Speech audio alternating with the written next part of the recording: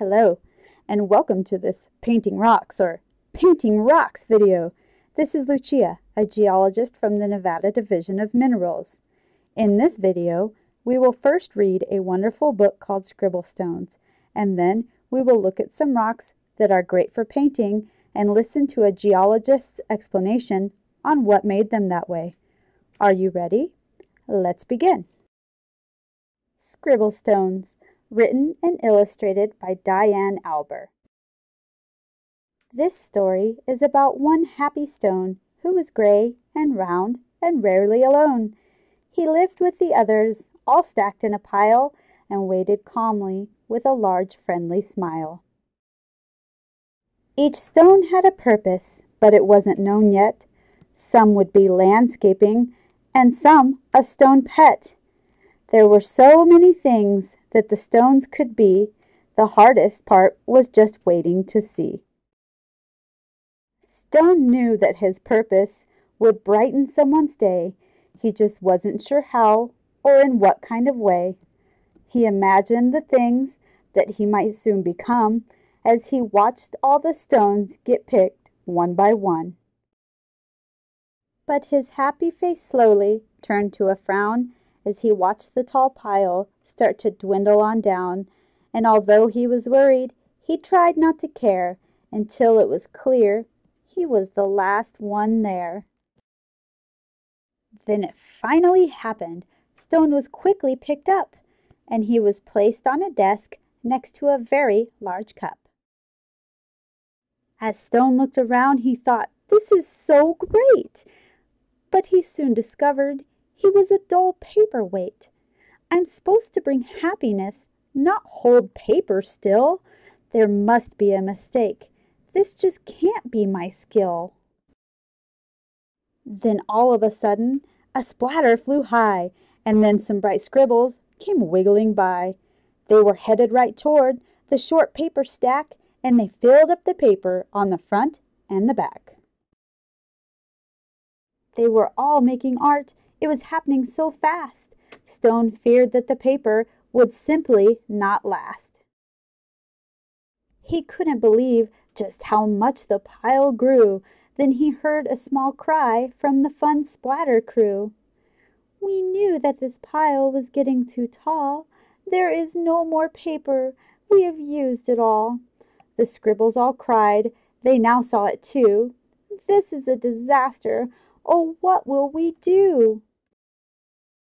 Stone didn't want the scribbles to cry, so he thought of something that they could all try. He slowly rolled down the very large pile and said, "I know how to make you all smile. I know I'm not paper, but I like art too. Do you think you could spare some red, yellow, and blue?" They loved the idea and could not wait to start. Scribble began making a happiness heart. Splatter then painted some pale baby blue. Another scribble added a sunny gold hue. It didn't take long before more stones showed up, and soon the line grew behind the large red cup. To Stone's surprise, he was picked up once more. He had never heard of this happening before. More art was added, and he was on his way to become a small gift to brighten someone's day. Nearby, another stone's journey had begun. He was spreading such happiness and having great fun. Every time he traveled, someone added their part, sometimes just a scribble, sometimes fancy art. With each new layer, there was a story to share, and soon Scribble Stones were seen everywhere. They traveled the planet. It was quite an event, bringing happiness and fun wherever they went. Now thousands of stones inspire creativity each day, all because of a paperweight with a will and a way. You can do your own Scribble Stone art project. Scribble Stones are intended to inspire creativity and spread happiness through collaborative art. How it works. Find a stone and add some art. a scribble, a splatter, or a happiness heart. Then give it away and let someone know that this scribble stone makes happiness grow. It's so very simple and easy to do. Just add some more art and give it away too. For more information on the best medium to use on stones or for stickers and extra tips, visit the website listed below. The end. I love that book. Such a happy ending for so many plain little rocks. Now let's look at some rocks that are great for painting, along with some painting ideas, while listening to a geologist's explanation on what made them such great painting canvases.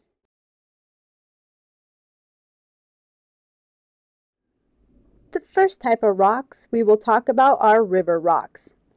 Most artists choose river rocks to paint on because they are rounded and have a smooth surface. The reason these rocks are rounded and smooth is that they have spent a lot of time tumbling down a river or stream. As rocks travel down a river or stream, they roll or tumble.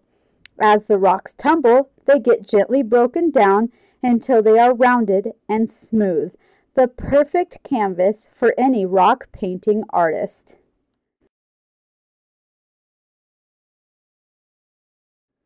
The next rock type we will talk about is Wonderstone. The name says it all. This rock makes you wonder, how did this happen? Well, before we talk about the rock, first let's think about what happens to a nail if you leave it outside for a while. The nail rusts, and the rust changes the colors of the nail, right? The same thing happens to rocks that have minerals with metal inside of them. As water trickles through the layers of the rock, these minerals that are made of metal rust and change color. Rock painting artists can use their imagination to create beautiful pictures or scenes with a unique background that will make any audience wonder. The next rock type that is great for painting is siltstone or mudstone. These rocks are formed when really tiny pieces of rock fall out of the water onto the bottom of a lake or the ocean. Because the bottoms of lakes or oceans are very big, the rock layers made up of these really tiny pieces of rock can be very big as well. That's why these rocks make the perfect painting canvas for any rock painting artist who needs lots of room to express themselves. Our next rock of interest is basalt. This rock has two reasons it is chosen as a canvas. One reason is because of all of its holes. Basalt is erupted from a volcano.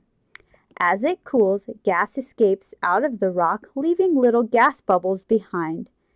These bubbles are fantastic for night or space scenes, as well as painting frogs or toads with a realistic skin texture. The other reason is because it is very dark in color. Rocks are made of minerals. The reason it is dark in color is that the minerals this rock is made of are all dark in color.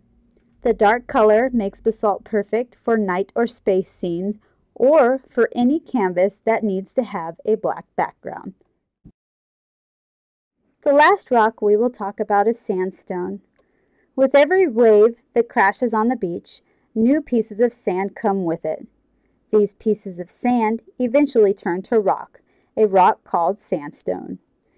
Sandstone is great for creating background scenes for paintings of the beach, at the ocean or a lake, lazy lizards basking in the hot desert sun, or for being the ground or dirt for any scene or object you would like to paint. If it looks great on sand, sandstone would be a great rock to choose. Well, we hope you learned something new and are inspired to go find some different rock types and make some art. Please feel free to email me pictures of your creations at the email address listed on the screen. Or, if you have any questions, please send them to me as well.